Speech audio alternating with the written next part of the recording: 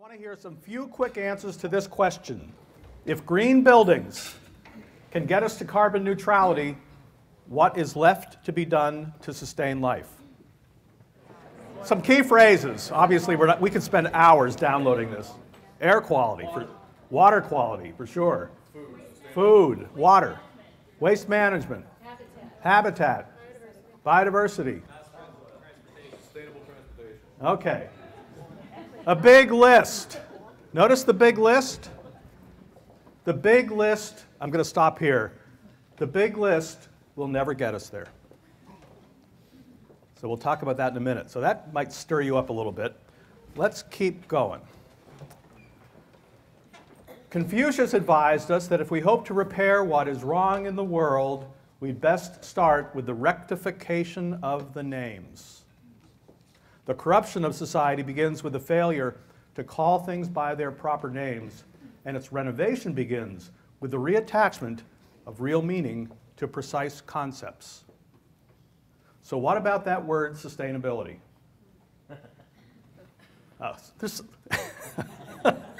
What about that word? How many of us are doing sustainable buildings? Not. None of us are, and yet we use that term. Jonathan Port's definition of sustainability I particularly like in this instance. If you can do it forever, it's sustainable. If you can't, it isn't. So now let's take the extremes. You know, we can actually illustrate things by taking wide extremes. Imagine 100 million LEED platinum buildings sprinkled over the earth. Do we have a sustainable planet? No. Imagine 100 million living buildings sprinkled around the earth. Do we have a sustainable planet? Okay, something's wrong with our use of that word sustainability. I was talking to a guy at one of the private academies in New England, and he said, "We're sustainable." I said, "Really? Wow, cool. How are you doing that?" "We have an endowment." He's right. I couldn't argue with him, but it kind of misses the point. Because we all know in our hearts where we have to go. And yet, we feel ourselves constrained by how we see the world in holding ourselves back. So hopefully this talk today is going to give us some perspective. All right, where we're going, this is a little mind map. Here we are at conventional design. Randy Croxton says we build our buildings just one step better than breaking the law. I happen to love that. Any less, we'd be in jail. So we're at conventional design generally, and we go to green, 30% energy savings, 50% energy savings, and that must mean, and we can do that for lots of other categories, water, toxicants, materials. That would mean that if 30% or 50% is good, 0 has to be sustainable. As long as we're looking at it from a quantifiable perspective, it means we're working towards 0. That's why I asked that question in the beginning. Is carbon neutrality sufficient to sustain life? Easter Island, you're all familiar with the Easter Island story, right? Well, you know, that's an island that went extinct, and the big, massive icon heads on the island. It went extinct. It was a carbon neutral island. And we have a fundamental disaggregation with life on this planet. So 0 doesn't mean squat. Now, let me take that back. It's incredibly important. I like what Hunter Levin says. We need to buy time to figure this out, because we have unlearned so much of what maybe we knew as peoples, and we certainly know from history what we knew as peoples and how to live in relationship with all life, mutually beneficial relationship with all life. But if we try to solve it technically, we actually are taking little pieces. I'm going to take some water, some energy, a little bit of less poison over here, and we put it together, we put it in a pot and stir it, and we come out with a green building, and we pat ourselves in the back. Yep, we're doing sustainable buildings. We aren't. By the way, we're doing green buildings for sure.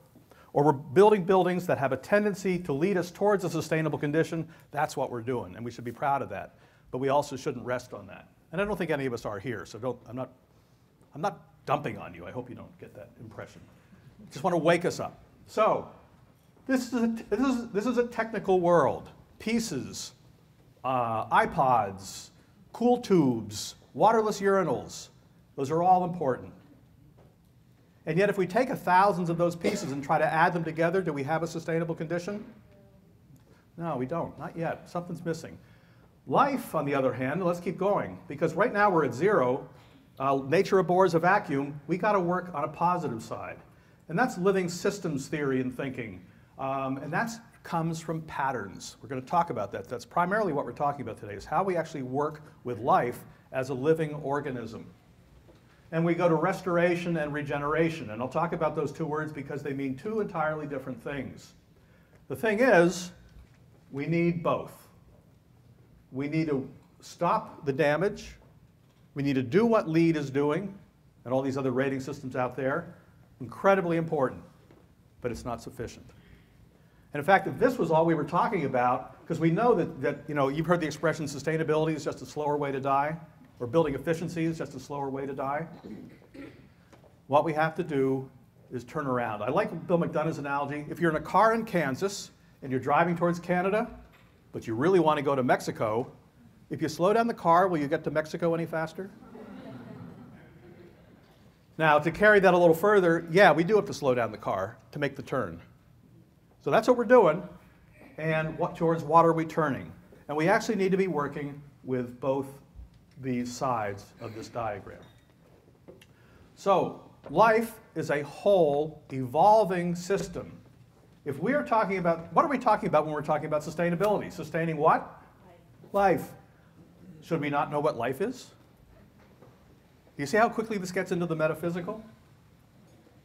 Because if we're not answering that question, we're probably not going to solve it. Now, I like what Humberto Maturana has as his definition for life, a Chilean biologist.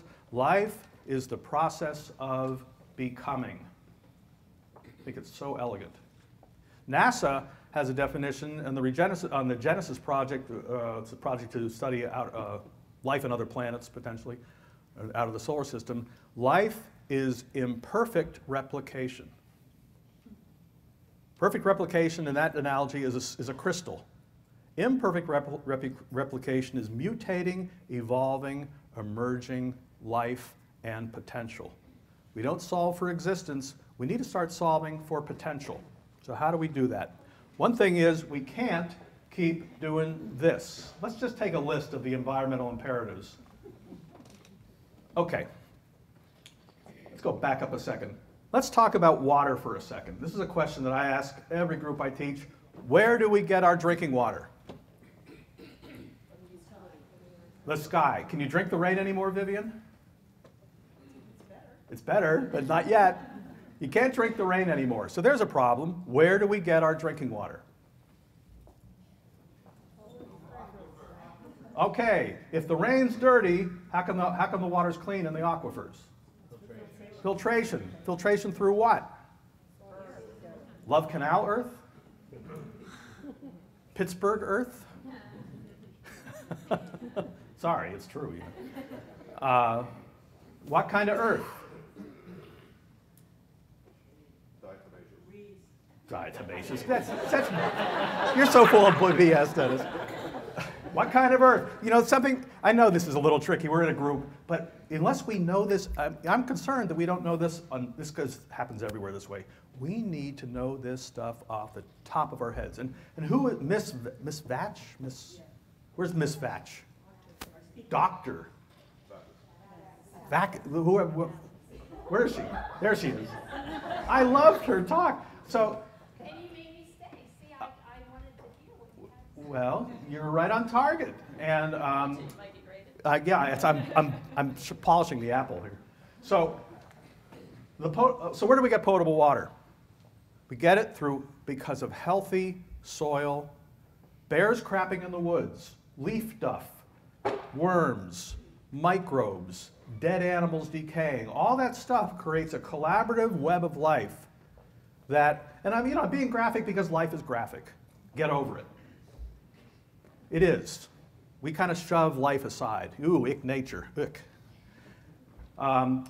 So water, that dirty water falls through, it cleans it up for us, it puts us in the ground, and we have fresh water. Now, therefore, let's play the systems game, because this is, as Richard said, this is about systems thinking, deep systems thinking. It's about connecting, and systems thinking is pretty simple. The hip bones connected to the thigh bones, connected to the shin bone. There's systems thinking. It's how you connect the pieces. So what on this list is connected to potable water? Everything. You see that? Okay, what on this list is connected to global warming? Everything. Any questions on that? By the way, and you can just raise your hand if you think you have a question. But, so, the point of this is that all of these are a whole. And when we decide to select pieces of life and vote on them, like with lead, oh, I'm going to be a lead silver. You know, I can't deal with life. I'm just going to deal with materials. That basically is saying you don't get it. And this is where lead sends the wrong signal. Now, lead sends the right signal about market transformation. It is sending the wrong signal about what it means to think as a whole system. You can't vote on nature. You can't decide what's in or out. Stormwater management? Nah, that's out. I don't like it. So, pieces of green do not equal sustainability. There's no such thing as sustainable paint, or sustainable waterless urinals, or sustainable brick. And now people are using the term regenerative. Regenerative block. You'll see people using our stuff on their websites. They're doing regenerative cement block. What the heck? I don't know. So, a system. Here are the first two definitions of a system. Do you know that there's a third? Anybody know the third aspect of a system? It's subtle. It's really important. Nope. It's close. No, well, inevitably. There's a third definition to a system. Cycles? Yeah, okay, I'll take the suspense away. Elements in interrelationship. It's all about relationships. Life is about relationship. You don't exist without other things around you and entities, so it's all about relationships. It's all about systems. The third aspect is every system has to have a purpose. If you don't know what the purpose is, how are you going to work with it? So let's imagine having a bunch of these, you're from another planet, and there's all these parts of a bicycle sitting on the table in front of you. How are you going to put it together? You have to know its purpose to even begin to understand it. Now I'm setting you up here for moving into living systems. So we know that leads, so there's a purpose. A system has to have a purpose, and a living system also has to have a purpose. So let's talk about that. This is a project in Idaho we were working on a few years ago, and the developer is putting up 1,000 homes on this 3,500-acre alluvial fan. You kind of cringe, right? Oh, gosh. So we get called to come in for these kind of things. He presented his development to the community, and the community went wild in their negativity. And he said, well, we need some help. Can you come up and help us? Well, we say, well, we're not a shill for your development, you know. We'll help you if we think it's helpable. What we believe is that humans are part of nature. We're not inseparable. We have a right to be here. The problem is we don't have a right to be here as we are currently here. So what does it mean for humans to be part of nature? Is it possible to rethink this development? Now, if we go up here, and this is 3,500 acres, this is the Teton River, this is the Teton Valley. We're flying in a little plane over the Three Sisters in the Teton Range, looking southwest. These are the Big Hole Mountains. All right, so first reaction is LEED says you get what? A point for not getting rid of farmland. Now that's a good idea, except when the farmland is bad. And most farmland is bad. So why do we get a point for keeping bad farmland? Well, because we kind of, well, food's good, right? Not the way we're producing food. We're destroying the earth in two ways. And we're destroying the earth on two of the fundamental human requirements. All life needs nutrients, and all life needs shelter to process those nutrients and to nurture, at least mammalian life. And how are we killing the earth? Through our agricultural systems and our building systems. Now, the corollary also needs to be true. We need to be able to heal the earth through those processes. So what does that look like? How do we understand what's going on here instead of just piecemealing it and saying, well, agriculture's good, you get a point. So what we do is we look at the way life is working. And if it's a system of life, it has a purpose. Now our cosmology, and I don't think there are many that agree with this, our cosmology is that all life is an organism. Pittsburgh is a living organism. Your family is an organism. You're an organism. And you've got other organisms and suborganisms that are supporting each other. You've got universes in your body that are actually independent of your life, but supporting you. It's a nested system, all connected. And at this point, you know, the old Star Wars robot, or not Star Wars, what was it? Lost in Space, you know, frying his brain because he couldn't compute all these complexities. Warning, warning. So we've got a lot of complexity going on here, and I get people saying to me, I can barely design an effective bathroom. And you want me to talk about all this stuff? Now, as architects, we have an opportunity. Let me set this up for you. As architects, I know there aren't, most people are policy people. We all do, no matter what walk of life. We have the opportunity to create larger than life, if you will, larger than our typical job description solutions. Our work should be acupuncture points to energize much deeper solutions. And the opportunity with building is to take this and say, how is life working? So let's talk about this. And let's also, let me describe how this place worked. This place was formed by this creek coming out of the Big Hole Mountains called Mahogany Creek. The farmers who settled this area 100 years ago dammed it, and they took 90% of the water to irrigate these fields. Now you can see the remnant of this creek being shunted off to the side here. It barely has enough water to reach the Teton River. Can you see some ghost images on the screen? What are you seeing? Contours, for sure. Can you see the dendritic pattern? What was, yeah, it was an alluvial pattern. This alluvial fan was formed by this creek or creeks fire hosing alluvium over millennium. When the farmers came, they disconnected that connection. Now you need to understand, just like there's a hydrological cycle, there's also a nutrient cycle. If water was allowed to go downhill all the time, taking nutrients with it, we would literally be living on a rock right now, or we'd be swimming. But something works in opposition to that water going downhill and takes nutrients back uphill. What is it?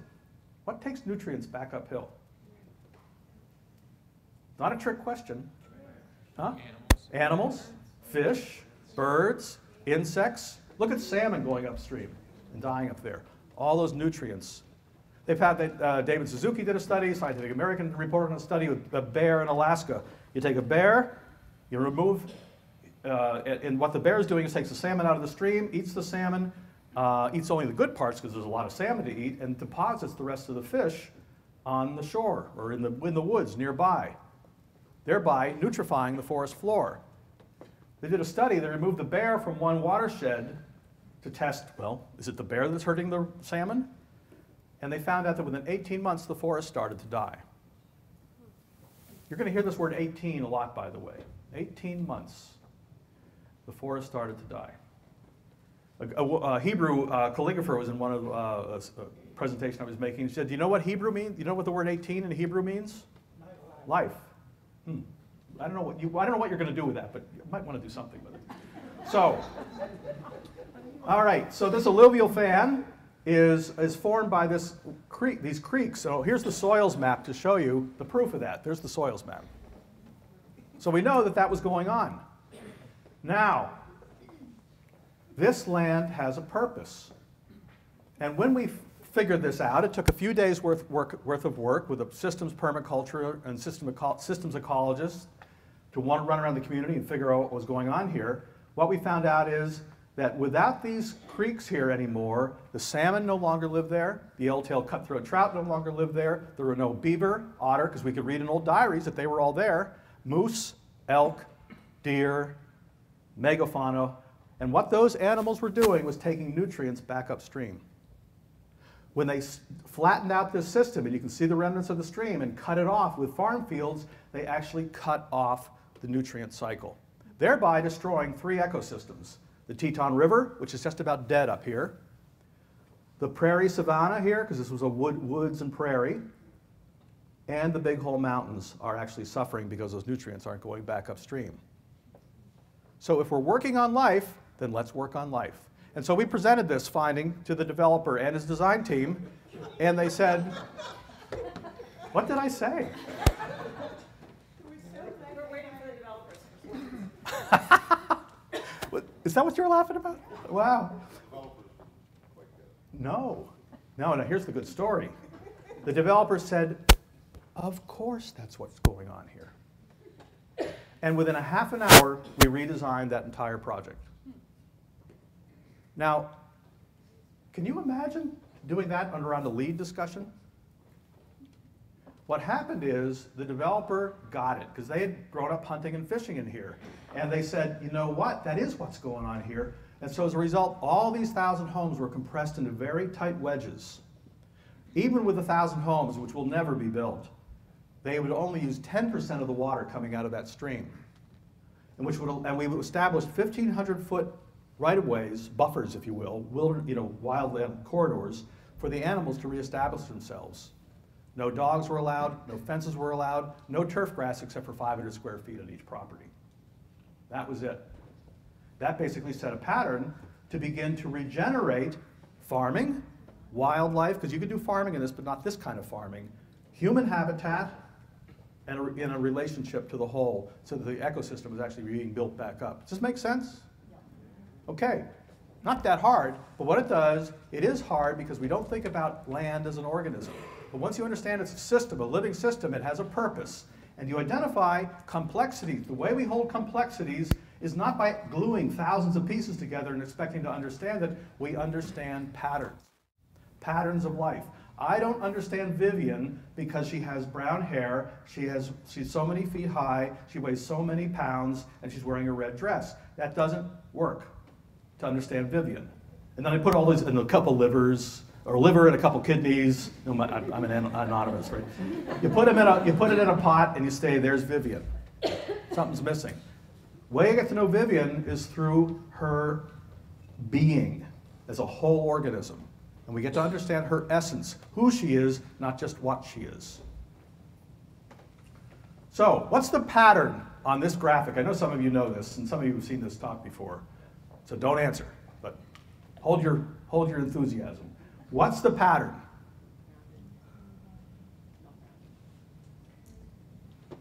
"15 seconds. Yeah? You're onto something. Okay. Stand up and say that. Bellow it. Curved versus angular. Okay.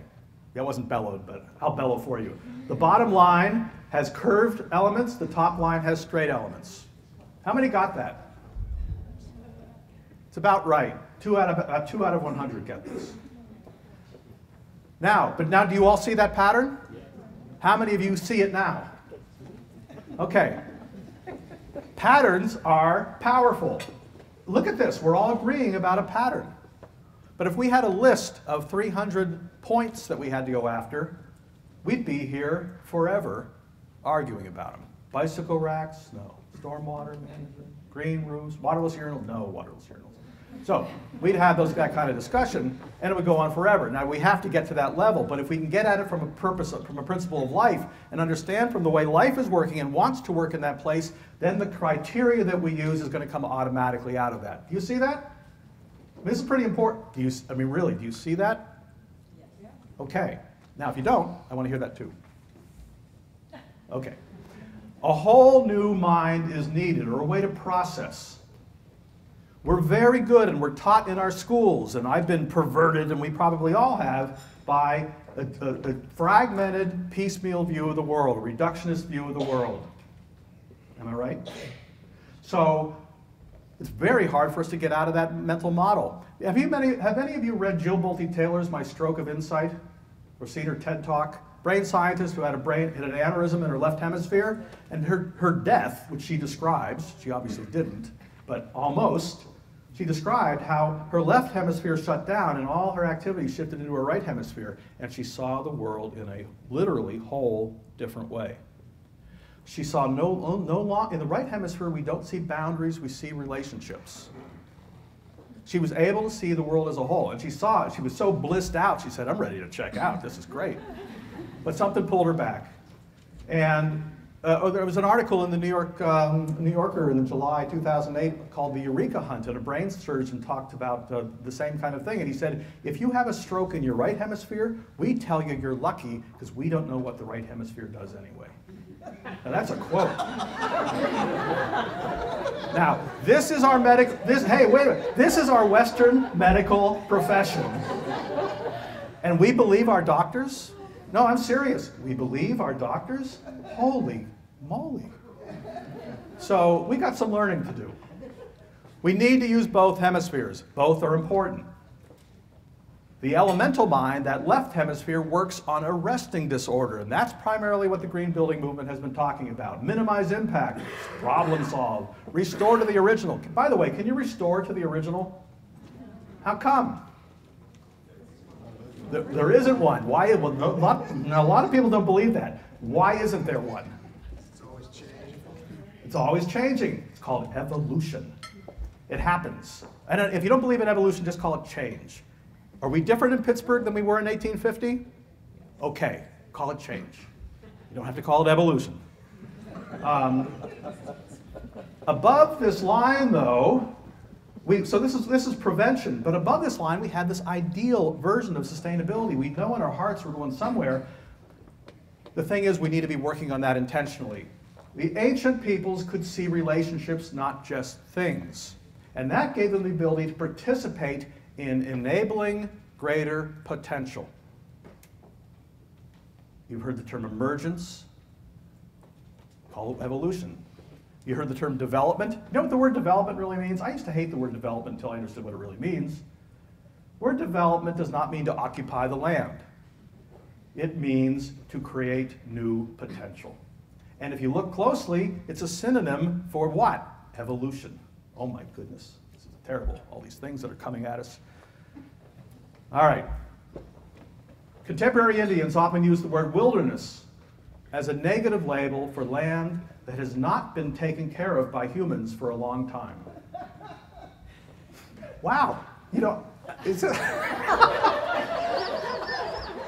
I love it. I gotta know why I'm funny, or was it pathetic? All right, so it's a great book. By Kat Anderson. It was her thesis project at Berkeley. On 90% of the state of California was a managed ecosystem before Europeans got there.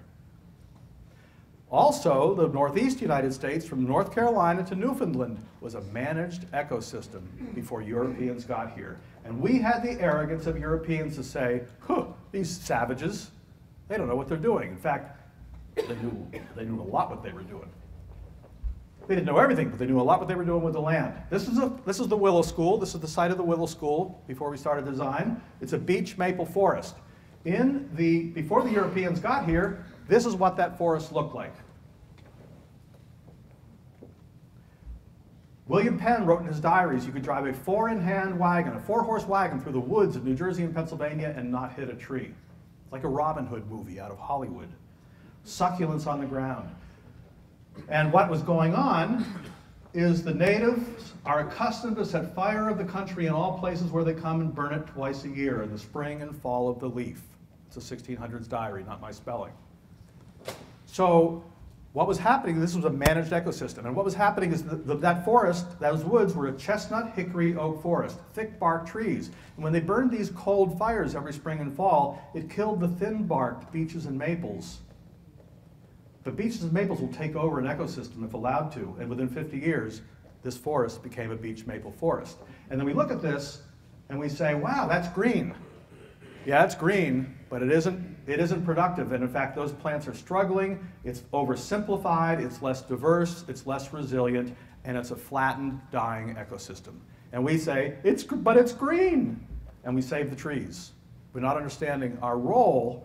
When we garden, and we pinch a rosebud or prune an apple tree, what are we doing to that plant? Selecting. And we're doing that. But we're also, what's the actual activity going on in the plant itself once we prune it?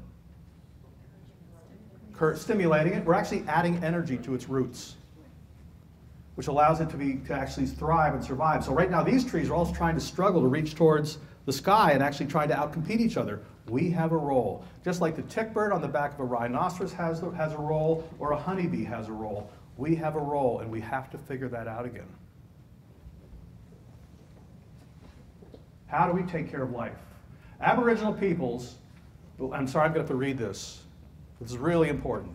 Aboriginal peoples believe that when humans are gone from an area long enough, they lose the practical knowledge about correct interaction, and the plants and animals retreat spiritually from the earth, or hide from humans. When intimate interaction ceases, the continuity of knowledge passed down through generations is broken, and the land becomes wilderness. The idea that we put wilderness in a park is absurd. Now, I'm glad the park system exists, because we don't know what we're doing right now. But here's what we're saying with the park system. Nature, we don't know what you're doing. So we're going to put you in this pen and put a fence around you and pat you on the head and say, you go figure it out, because we don't get it, and we're going to go out here and screw it up. That's what we're saying with the concept of a park system. So how do we shift to bringing sanctuary to everywhere we live? Now, even New York City is a sanctuary for certain species. The peregrine falcons have figured out that New York City is a great canyonlands. I was on the 40th floor of one office building and I saw this poof of feathers right out of my peripheral vision as some falcon hit a pigeon. Hunting season's up. So something's working there. And I'm just taking that as an extreme analogy, is that life works and life will seek life. Now, restoration. So this is a stream. This is a civil engineer's view of a stream in Baltimore, Maryland. Isn't that about right? By the way, the civil engineer who did this stream was in a talk I gave 2 years ago, and he was wildly angry when I made that comment. But he was so mad he didn't listen to what I was saying because I was giving him a big out. Because what was going on here is that we work with pieces, and he was given the job to stop the eroding soils, because north of here were buildings and parking lots, and those parking lots were flashing water. So, you know, after heavy rain events, the water would be roaring down the stream, rip up soil, and pollute basically the Chesapeake Bay. So his job was to get rid of the soil pollution. And he said, but we got all this water coming off the parking lots and buildings. They said, that's not your job. Your job is to take care of the stream. And by the way, that's one of the biggest problems we have in our, sorry, Dennis, one of the biggest problems we have in our society is that we differentiate what our job is. All of our jobs are to take care of life. And my job is to take care of the stream. No, the only way that I can take care of the stream, because it's a living entity, is to look at how it's connected and its role in the larger system. There's no such thing as a boundary on your site. And if anybody's doing a green building and does property boundaries and stops it there, you ought to be shot. I mean, we do it in the, look at our weather maps, right? The United States, Canada, and Mexico don't exist. I mean, that gives you the kind of idea of how we think.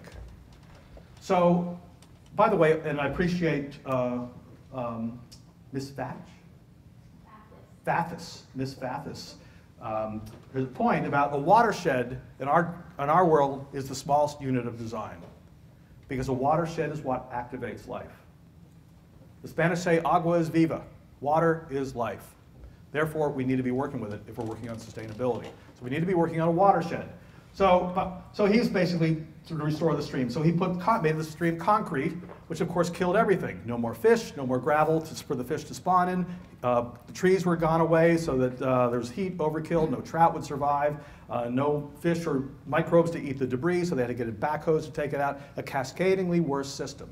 Unintended consequences. When you work on solving one thing in a non-integrated fashion, we end up with unintended consequences. That's the biggest problem. That's why we can't do just PV panels or just LEED buildings. It has to be a system. So 3 years later, though, Maryland started their stormwater management laws, and that allowed this to be looked at as a system. And they held back the water on the upper buildings and parking lots, and 3 years later, this is what this stream looks like. Kind of cool, right? I mean, we know about restoration. We know it's possible. The point about restoration is that restoration is not restoring something to its original condition. Here's what restoration means. Restoration means restoring a subsystem, wetland, stream, riparian, beach dune system, a subsystem so that it has the self-organizing capability to evolve. That's what restoration means. Now, what we're doing with regeneration is taking it a step further.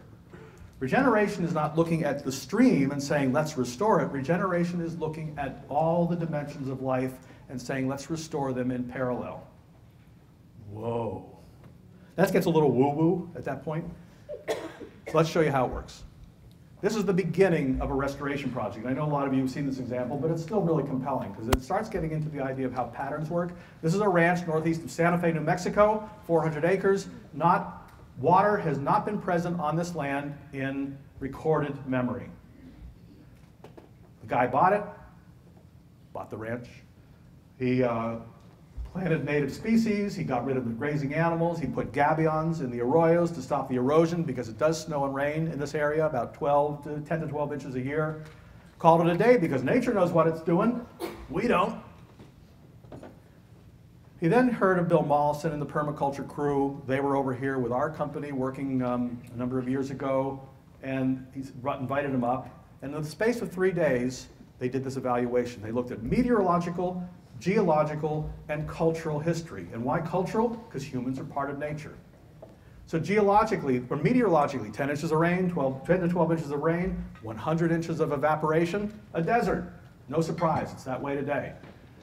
Geologically, they took soil samples underneath in these stream beds, and they found underneath just a couple inches of dirt was rich humus that could only have been formed at the bottom of ponds in the desert. So that was a head scratcher. Culturally, you go way beyond the site, no boundaries. Found out in Durango, Colorado, there were diaries talking about Bill Williams and his mountain men coming south to trap, what do you think? Beaver in the desert. Somebody said, sand beaver? No, no such thing as sand beaver. So the first reaction is, let's bring back the beaver. Beaver don't live on saguaro cactus and prickly pear and yucca. So that's not going to work. But what is a pattern? What is the pattern of beaver? What do beaver do? Make habitats. What do those habitats do? What was that? Tree shade. But they dam up the water. They're primarily dam builders. Part of their habitat. When they build dams, what happens?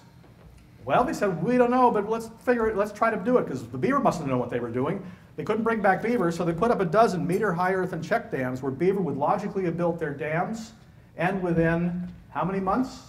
18. True. There was a permanent running stream on this site. That seem mysterious? Does that seem pretty cool? Pretty cool to me. Notice they went beyond the site into the watershed, into the cultural region to figure this out. So how come the water came back? It's a great riddle, and I gave you all the clues. Water, it does snow and rain, but it sheets off. And it's the desert, so it evaporates it evaporates very quickly. But if you have dams to hold back the water has a chance to pond behind the dams. And with ponded water, it has a chance to saturate the groundwater table. And you keep doing that, and the groundwater table is going to rise to create a stream. Voila, a stream that they didn't even know they could create. Now, what makes this regenerative is that every farmer, now regeneration has two meanings. Regeneration means to create anew, and I think this fits into that category. It also means, interestingly enough, this is a little woo-woo here, it means to be born of a new spirit. It was actually a term used in the Church of England 400 years ago for repentance, interestingly enough.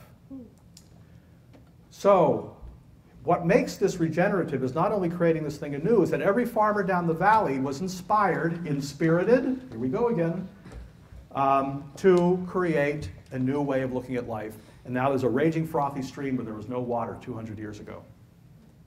Now that's beginning to look at the earth as a co-participant.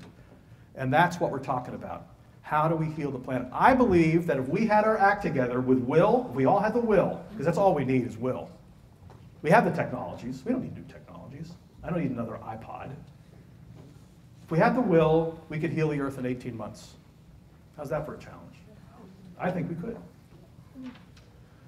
Alan Savory's work, he won the Buckminster Fuller Prize this year. Same thing, Zimbabwe.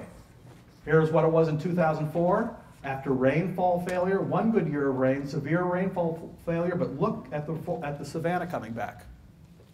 And the reason he did that is that he stopped penning cattle in, and he observed how cattle worked. Most people say cattle shouldn't be in the desert, and that's generally what I believe. But he said if you actually move the cattle like they do in the normal grazing patterns, they're moving every 7 days. And when they leave the footprint in the soil, they become rain pockets. They hold the rain and they're seed, not destroyed, and the seeds grow. That's all it takes, is observing how life wants to work.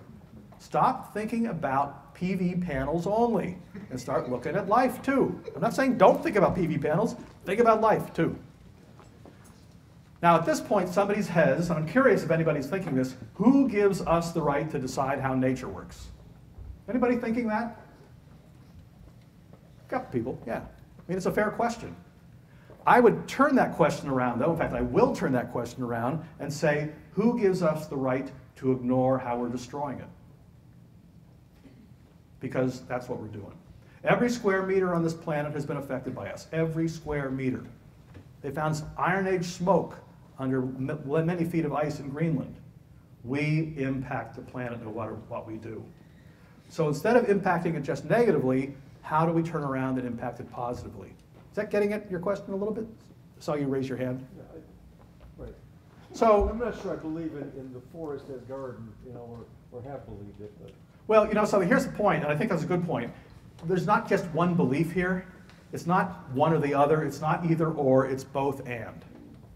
There are some places that should be left to wilderness. We should not be there. And there are many places we should be there. Lebanon was a forest at one time. So was Israel. How come that went downhill? Because we forgot about it. We forgot how to. There are, and really, if we had all afternoon, we could tell you the stories about what's going on in the world. This is not unusual. We just aren't paying attention from a building point of view. Citrus dates are being grown at 400 feet below sea level with no additional water. How is that possible? Let me assure you, it is. Because if we think about the way life wants to work, not how we think it works. This is happening all over the world. Can we use our buildings as an opportunity, as an acupuncture point?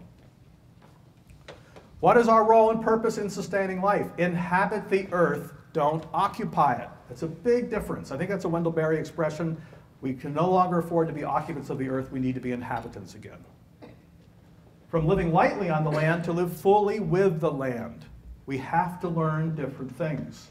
We cannot care about pieces only. You just can't care about your part. NIMBYism, that's the big problem with NIMBYism. I only care about this issue. All of you can. Repurpose our role as humans. What is our role as humans? We still have to figure that out. But that's probably the most important mission that we can get onto. And build the mind that can see life's development and our role within it. Now let's use this word development for a second. Let's just try. Okay, go back to your groups again. Turn in your chairs. I'm going to ask you 2 questions. Imagine yourself building a new middle school. Somebody's buzzing over here. Anyway, imagine yourself building a new middle school. You with your groups? Is it yours? Oh. What do you have to do? Ignore Vivian. Imagine yourself building a new middle school. What do you have to do to realize that middle school? Quickly. This is not hard, but, well, it is hard actually, but what do you have to do? You've got 10 seconds. I want to hear it. Shout out loud. That's to me. Hey, I want to hear it one at a time. You're going to talk amongst your group about the next question. Sorry, I wasn't clear. Talk to me. Purpose and function. Okay, you got to know that. What else? Bonding. What else? Location. Yeah, that's a good one. You got to hire the architect. The team. Okay. All right. Community buy-in. Yeah, okay, we get all that, right? Now, let's shift the question to a systems question. Imagine yourself designing this middle school for your new middle school for your school district for the purpose of developing the children in that school. Does that shift a little bit? Okay, now that's what I want you to talk about. And you got a couple minutes, but I want to hear about the issues that you're going to have to address for the best development of those children. Okay, now you can talk amongst yourselves. Any insights or ahas in your discussion? I just want to hear them. Don't worry if you... Had a Charette that had interviews students as the clients for the site. Cool. Good. Everybody hear that? Have a charrette and interview the students. Welcome the students as part of the participation, right? What else? That's it? The school has to nurture the child. The school has to nurture the And child. not just the building, but the environment that you're building, the land, The environment you're building, the land. the whole process. Yep, yep. So it's outside the building at that point, right? Okay. How the school can strengthen the community, vice versa. How the what? School can strengthen the community? Community, vice versa. Great, yep. What are the values and what is it we're trying to instill? And how do we make that a sustainable, integrated component of the society that you're trying to locate? Okay, what are the values? What are we trying to instill? That needs to be part of this dialogue and design process, right? Linking principles through physical place or through watershed or outdoor. The linking principles, how we're in relationship with all these living things, Vivian, is that what you're saying? Okay, great. We talked about teaching the students about life and how they impact it. So if they touch a material, what happens to it? Yep, beautiful. Everybody hear that? Students, teaching the students about life and how they impact it and how they interact with it. Okay. Did anybody go the other way? Everybody was going out. Did anybody go inward? Curious. Yeah, exactly. Powers of 10, Vivian says. So let me tell you what we had at one group. One guy said, you know, I'm pretty screwed up. And until I'm working on my own development, how can I presume to work on the kids' development? Is that a fair comment? Are we all a little screwed up? I think that's fair. There may be some exceptions in here, but I'm not one of them. So this is both an inner and an outer. And let me outer approach. If we're actually working on development, let me give you at this point, people really start shutting down. Hold on, you don't have to shut down yet. All right. So here's a diagram. I use this example with family and children, but you've got you have the school or your family or whatever group you're working with, and you have the larger socio-ecological system you're working within. Unless you're working at all those dimensions, you're probably going to fall flat. And how the heck do we do that? Let me give you two examples of what's going on in this. The first one is the Brattleboro Food Co-op in Brattleboro, Vermont. And this is more of an outward journey. But we were called to do a LEED Gold grocery store in Brattleboro, Vermont with the Brattleboro Food Co-op. They're one of the second biggest industry in Brattleboro, Vermont. It's actually a pretty amazing place. So they wanted a LEED Gold grocery store. And we say, do you want LEED or do you want to do sustainability? Some people say, well, what does that mean? But they knew. They said, no, we know what LEED is. We want a sustainable condition. All right. Let's have a talk then. So I went up and met with the executive committee. We did a little research as a company about food systems, because I didn't know a whole lot about food systems. And so before we started our meeting, we took the executive committee on a tour of the grocery store. And we turned over apples from New Zealand, strawberries from California, and blueberries from Chile. And the president of the co-op said, you know, I think there's tofu from Burma in here somewhere. So the question to them was, what happens if there's a truckers' strike? Are you a sustainable grocery store? Nope. So that's why you see this picture here. It's not a grocery store, it's a food system. And unfortunately, you see there's these hard boundaries here. That's not our fault. It's just, New Hampshire's over there. It does exist. So this grocery store, been working with the group, was programmed to become an agricultural and soil extension service to teach people how to farm again. Not one of those farms is active.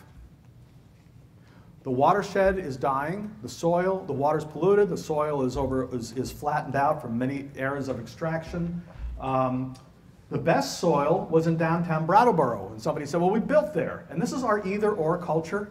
Well, yes, you built there, but you're only covering 35% of the land. Where did most towns feed themselves in World War II? Victory gardens. They work.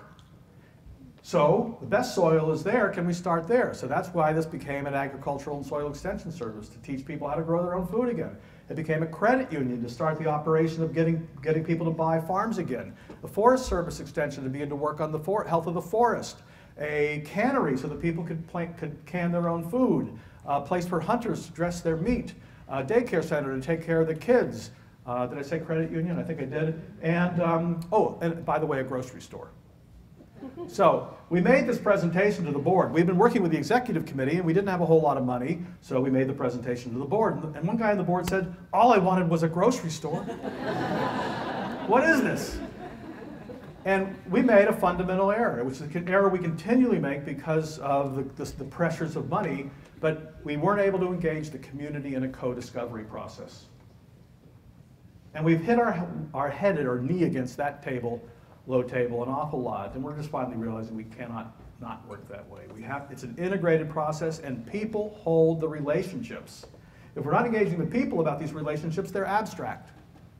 So it's integrating the people who hold those relationships so they can actually own those relationships and begin to sponsor them together, because that's the role of people, is to begin to start assembling these as a whole. Now, we left in kind of a funk, and I just talked to the past president 2 weeks ago, because we're kind of check up on our clients and want to see how they did, and does it still make sense? It's kind of a risky thing. Do you like what we did? No. Well, he said, basically we had this report, I'll do a diversion here. We left that report with them. Well, actually, we had to write a report because they called the triple train wreck with no casualties, our meetings with them. And they laugh about it now. They were not laughing about it then. And because it was way over the top for them, way over the top of the board. The executive council got it, but the rest of the people didn't. And that's why this whole buy-in process is really important. And so we left. We realized we had to leave them with a report, and we spent $20,000 extra writing a very detailed report. You can read it on our website. And they, Vermonters, are frugal. I lived there for a while, I know that. And they read that. They were going to get something out of that damn report. They read that report for a year. And we got a call a year later saying, thank you, Bill. We want to apologize to you. This is the best thing that's ever happened to us. And we see this a lot. Now, let me give you, unfortunately, this is not easy work. What's the hardest thing for humans to do? What's this work about? Change. It's hard. There's a Harvard study years ago that talks about it requires a year for synapses to shift, and 3 years for them to shift permanently. The Tibetans have a similar tradition or knowledge base. They say 300 days and 1,000 days. Pretty interesting. We find that about 1/3 of our clients are so, what's the best word, twisted as a result of this work process with them. They say, we don't get it. Every single, and about 1/3 of them have let us go after about 3 months. In other words, being fired. However, I don't use that word anymore because every one of them, and this is what's interesting, every one of them has called us back a year later and said, we get it. Now that's an interesting business plan model. So I don't know, it's just working out that way. All right, so you see what happens when you work outwards. So the role of the grocery store has become that. And now I just talked to Mark Goring, the president, 2 weeks ago, because we're getting a film done about this work. And he said, what I want to do with this filmmaker is stand in front of the grocery store and tell the world the building doesn't matter. That's pretty cool. Of course it matters, it's the catalyst. But he said what was important is how we learn to take care of each other in the system. And he meant by each other, all life. So that's a powerful regeneration story. That's what we're talking about with regeneration. And unless we're working at that level of cohesion and coherence, we're actually slumming it. All right, the Willow School. You saw some references to that before. Willow School, and Marcus has been involved with this, is a 10-year-old project. We're on the 3rd phase now. And you see no grass, and we're teaching the faculty how to teach about systems, because they don't know. The 5-year-olds know instantly. The teachers take years to figure it out. It's a true statement, by the way. And we have edible gardens, education, yada, yada. Kids their curriculum is based on place. Everything that's in their place. Their social studies, their watershed, their physics, their math, their art are all based on place and values. This is the 2nd phase.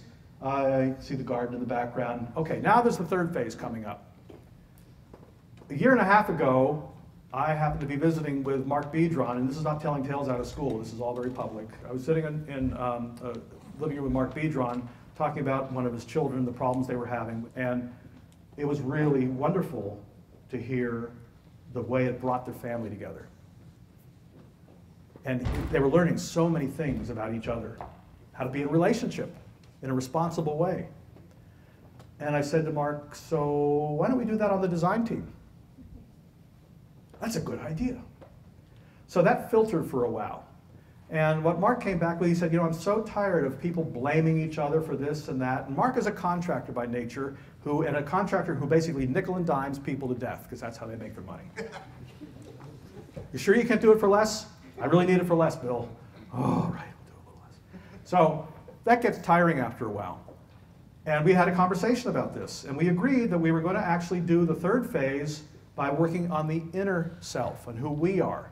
And Mark said, yeah, I know, I'm a control freak. I want to not be a control freak on this. Well, we submitted the RFPs to the design team. It was acknowledged that we were going to be working on developing self along with the building, along with the community. This sounds weird, doesn't it? But that was overt in the request for proposals. We had that all set up. We had the first charrette planned, and it was on a Tuesday. And the Saturday before, I said, oh no, it's happening again, because I was hearing from the other consultants, Mark is nickel and diming us again. Got to have a talk with Mark. So I had permission to do this. So I call up Mark on a Saturday morning and said, Mark, got a problem. What's that, Bill? Oh, the problem is you. And Mark said, well, that's interesting. What's that mean? I said, well, there's a lack of trust because of this nickel and diming process. And he said, well, Bill, you and I have been working together for 10 years. If there's something with trust here, we got a real problem. So, well, it's this attitude. It's a perception. And he said, I get the perception. He said, what we haven't made explicit, and he was right, because we made this explicit a year before, is that we wanted this building to be an example of how you could do a private school at a public school budget. And I said, you're right. That's what it is about. And I'll nickel and dime myself to death to achieve that goal. So just as long as he said, you know, Bill, you can charge me what you need to charge me, but I need to know why. I said, that's very fair. Now he said, let's talk about you, Bill.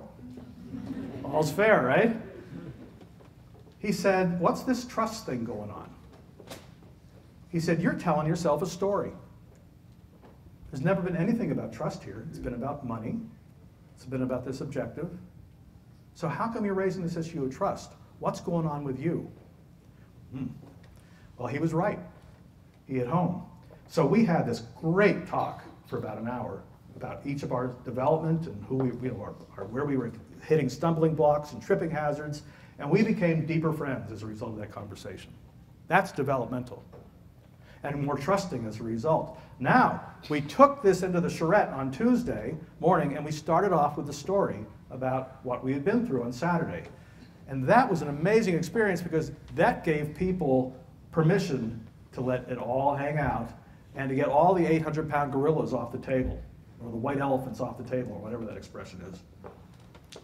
So one guy said, I think this is the stupidest charrette I've ever seen. And he said, okay, it's a good start. And we had an amazing discussion. What's that? Oh, I'm sorry. Charrette, does everybody know what charrette? Who does not know what charrette means? Okay, charrette is a very fast-paced workshop. Where you're making lots of decisions with everybody together. Generally, that's what it means. So we had all this design team together. This is a stupid charrette. That was a real motivator, right? So we had a great discussion about what we were trying to accomplish and why. And it coalesced the team. And after 2 hours, everybody was there, they got it, and they were excited. The point of this is that we should not be afraid of being overt about discovering who we are, discovering the building project itself, and discovering the larger system, because it's a whole living system. All right? Get that? Okay. At this point, people say, what is this stuff? Let's be practical. Sounds very visionary. Let's be practical. Is that going through anybody's mind? Yes. Yes. Somebody said that to one of my colleagues and said, you know, I'm going to introduce Carol Samper, who's one of my colleagues. I'm going to introduce you. Carol's talking about all the visionary stuff, kind of impractical stuff. Now we're going to, no, Carol's talking about the visionary stuff, now we're going to get practical. She said, wait a minute. So she stands up and says, let's talk about practical. Is it practical to try to glue thousands of pieces together of the world and make it work? In fact, abstract, what's happening in this land and in our culture is that we're being entirely impractical. We are actually trying to solve green buildings and sustainability with the same mind that created the problem in the first place. Taking little pieces here and there and solving them. A great book or great chapter to read is Wendell Berry's Gift of Good Land, chapter 9, on solving for pattern. Because until we start solving for pattern instead of problem solving, we will keep burying ourselves in a hole. This is incredibly practical stuff. What makes it seemingly impractical is that we don't know how to do it. And we don't want to make things hard. But what happens if you can bust through that paper bag and struggle to make things hard instead of being on automatic, we might actually have a shot at saving this planet. We don't have a whole lot of time.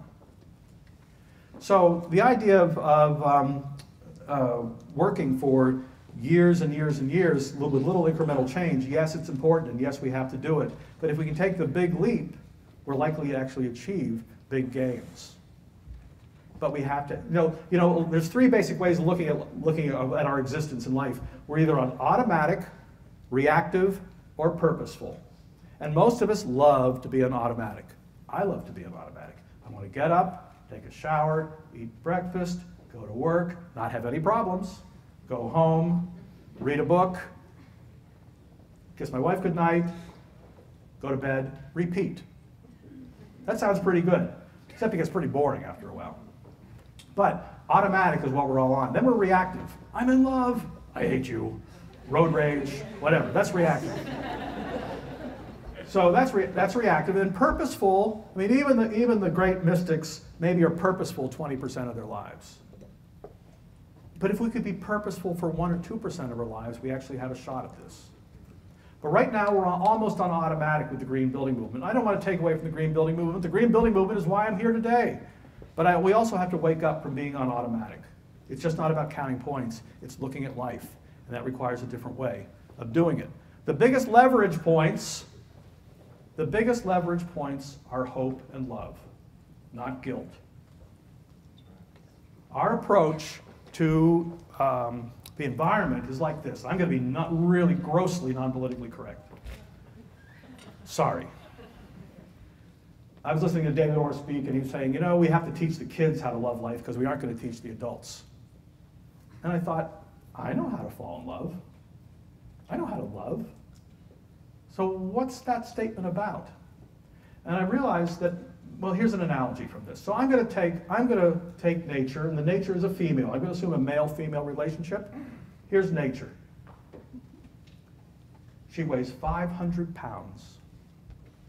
She's got scoliosis, halitosis, zits. She's unsocialized. She's been sexually and emotionally abused. And in fact, you abused her. And now I want you to take care of her. I want you to be in relationship with her. How's that sound? Does that sound like a good deal? Aren't you going to be running? That's basically the way the environmental movement is portraying nature and life, is that it's a guilt trip.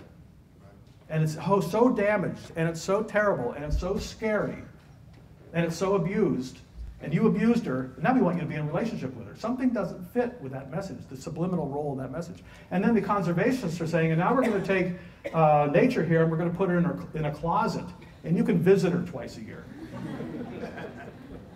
And then the environmental economists, and believe me, all this work is really important. I love the conservationists, I love the environmental economists, but the environmental economists are basically saying, and she does great ironing and laundry.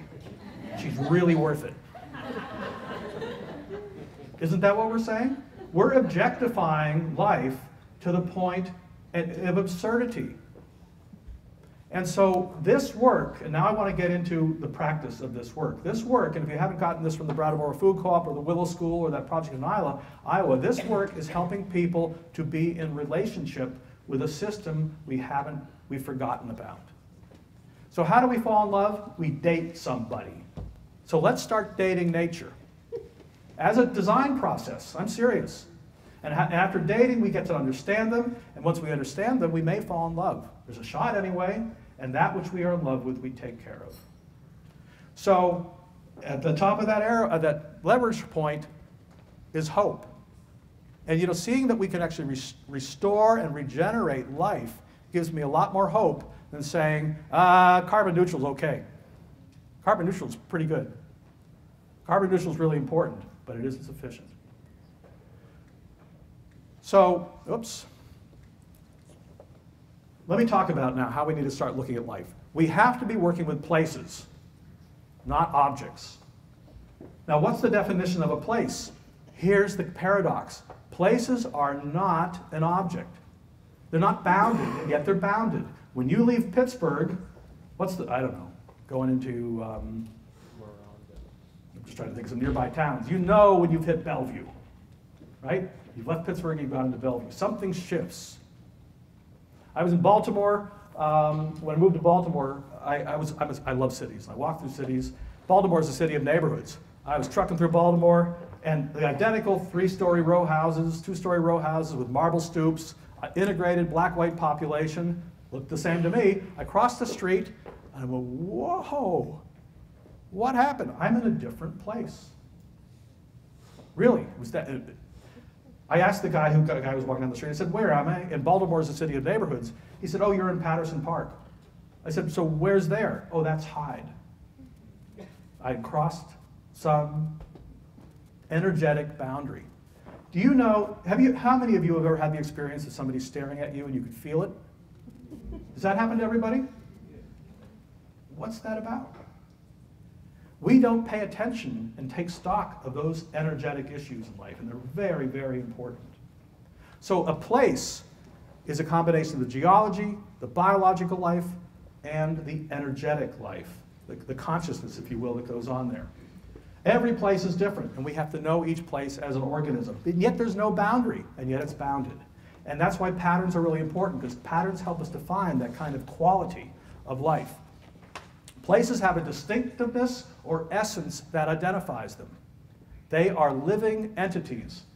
So as I want to continue on with Vivian, I don't know Vivian, I can identify what Vivian is, and the way most of us identify and work with our places is we do groundwater hydrology reports and animal species and plant species and soil microbial counts and what else? All this stuff, right? Anthropological data, and we have a stack of documents 5 feet high, and we say, there's your place.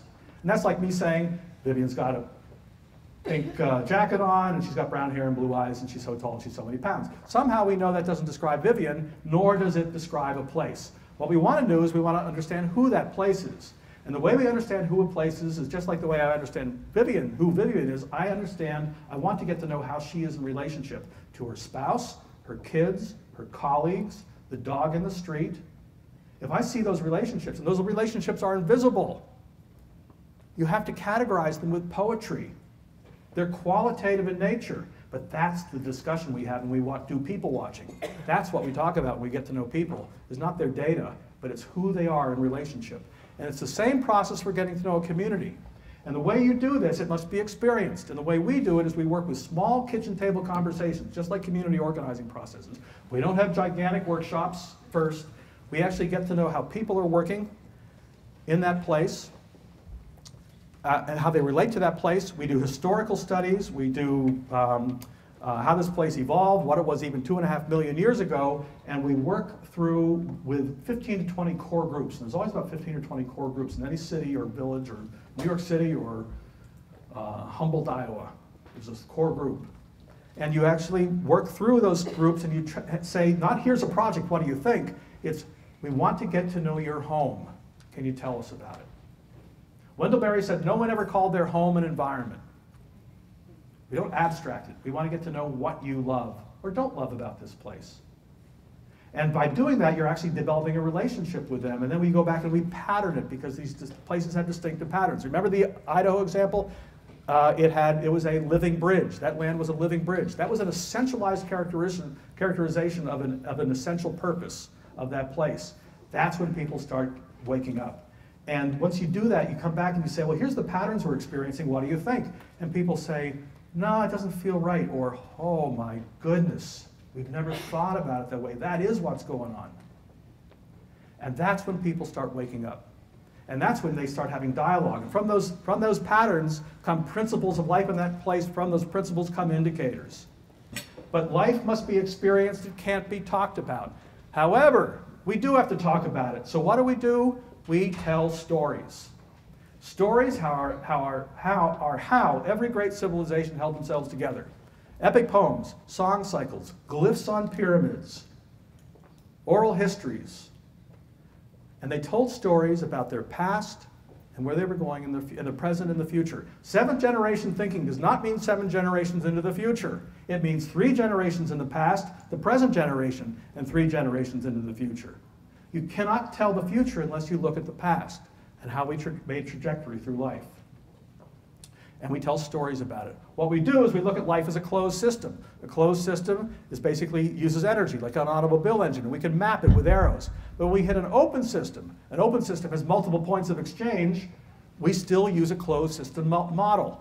And we end up with diagrams like this. Remember this from about 8 months ago in the New York Times? That's the Afghan campaign. Can anybody make sense out of that? But that's like taking a closed system, we're saying, okay, we can map everything in life. No, you can't. It's too complex.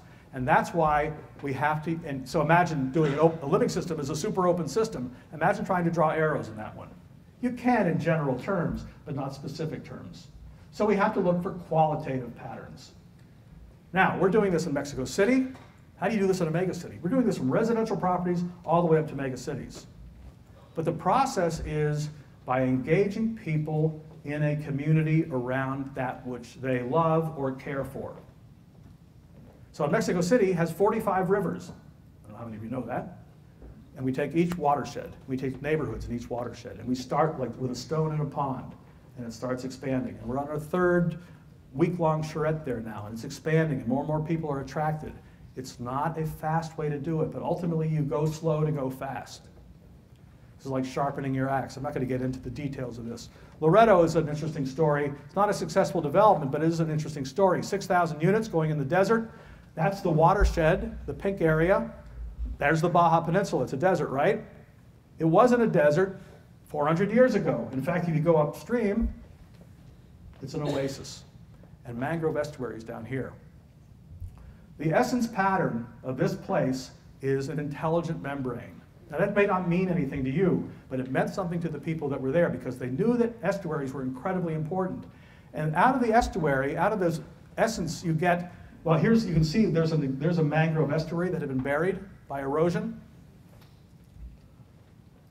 All that was an estuary before until the Spanish introduced cattle and row crop agriculture into an area that couldn't handle it. And it turned into a desert within 50 years. Now, the vocation. Jamie Lerner said every city has a vocation. Every great city has a vocation.